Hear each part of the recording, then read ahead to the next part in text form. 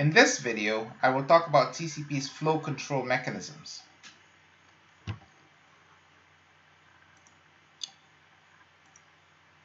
So, on the receive side, you have your application process reading data out of the socket.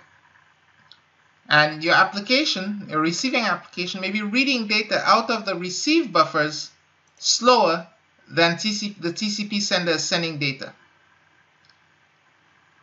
And so what flow control does is that it controls the receiver, that is, controls the sender, such that the sender won't overwhelm the receiver's buffer by transmitting data too much and too fast.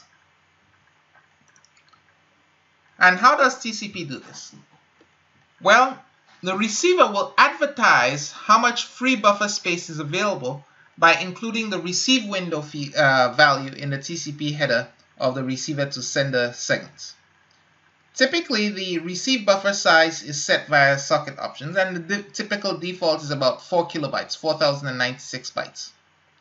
And many operating systems will be auto-adjusting the receive buffer based on what else is happening at that machine.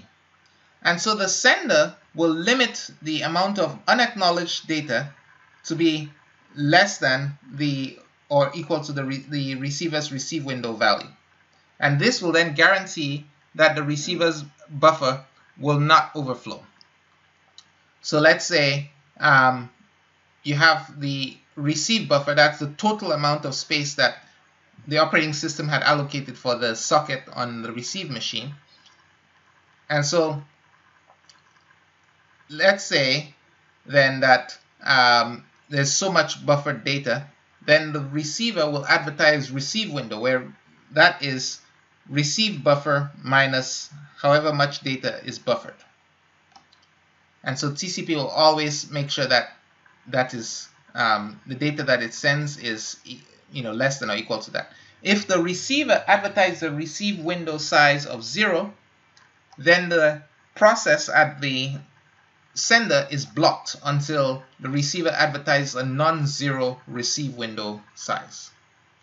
This brings to an end this recording. In the next recording, we'll talk about how TCP manages connections.